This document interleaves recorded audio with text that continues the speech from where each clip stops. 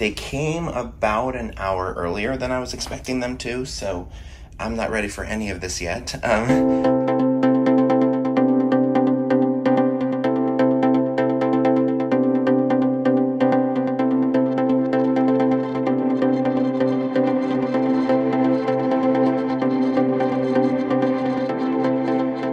Alright, good morning friends. So we're starting off the day with room service breakfast. I am a Fantastica guest, which on MSC they have different experience levels. If you're Fantastica or above, your continental breakfast is essentially free or included. It looks like they packaged everything up real nice, some pastries, bowls for cereal, etc. They came about an hour earlier than I was expecting them to, so I'm not ready for any of this yet. But that's okay. I'm gonna put it up on the vanity and, eat it here in a bit. But yeah, easy peasy. I just filled out the little card and they took it, and now here it is. We'll talk soon. All right, y'all, another day, another dollar, as they say. It is about noon-ish. I'm gonna go spend some time up on the pool deck, dressed in my flamingo shirt today, and whatever. Not that that matters to you, but I like it. Did you know that a group of flamingos is called a flamboyance of flamingos? Have I said that before? It's true, look it up. But anyway, yeah, so C-Day today. I stayed up late last night, as you saw. I did get breakfast this morning. I ate that and, well, ate some of that and then went back to sleep. And then now I'm gonna go do C-Day stuff.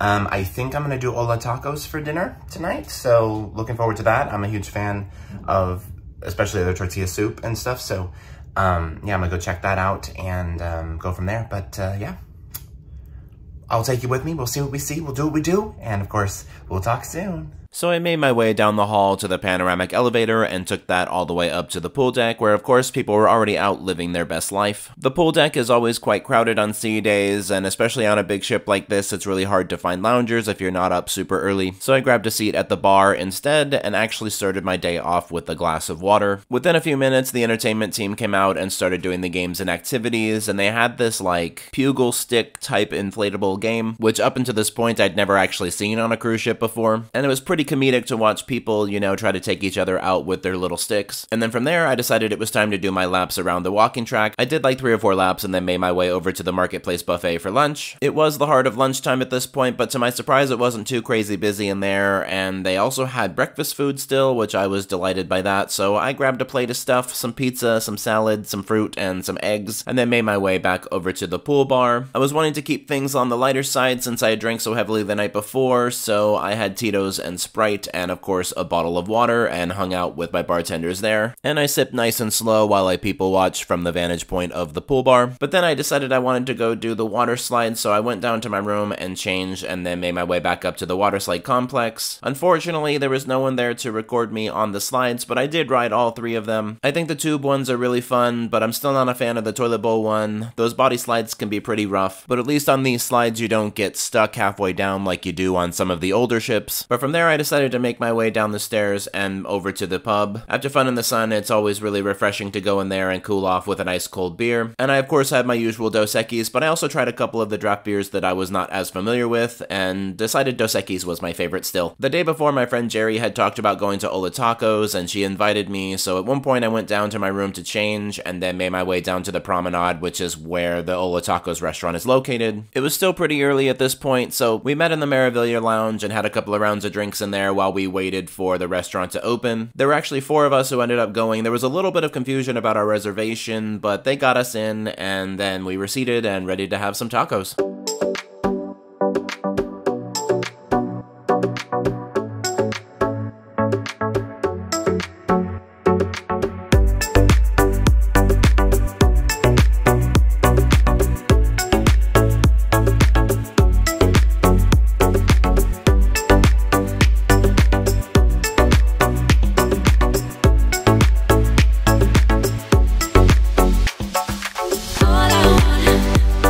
All I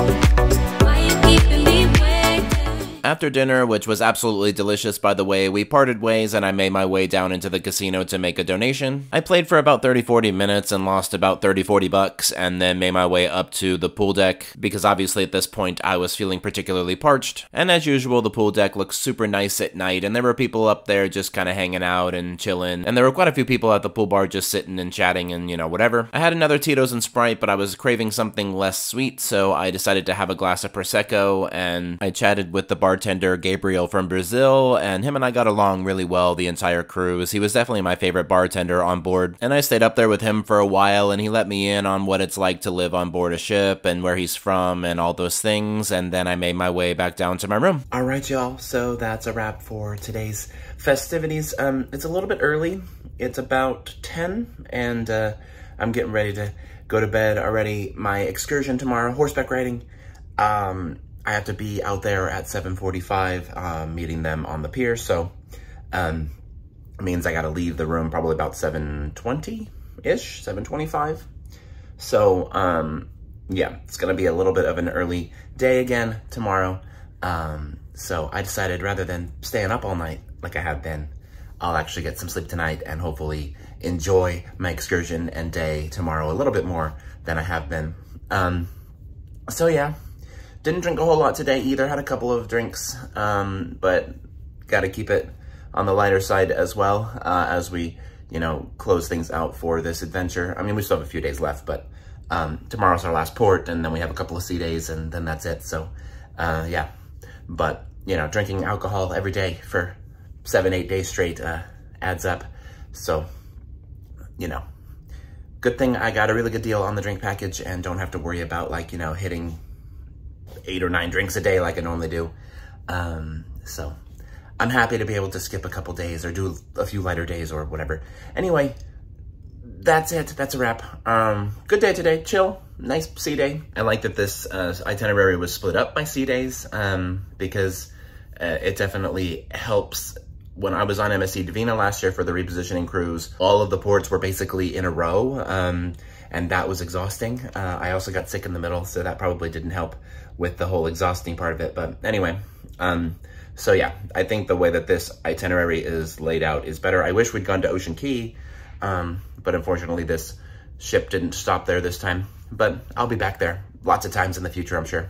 But anyway, I want to thank you all so much for traveling with me. Be sure to like, comment, share, subscribe, all those fun things.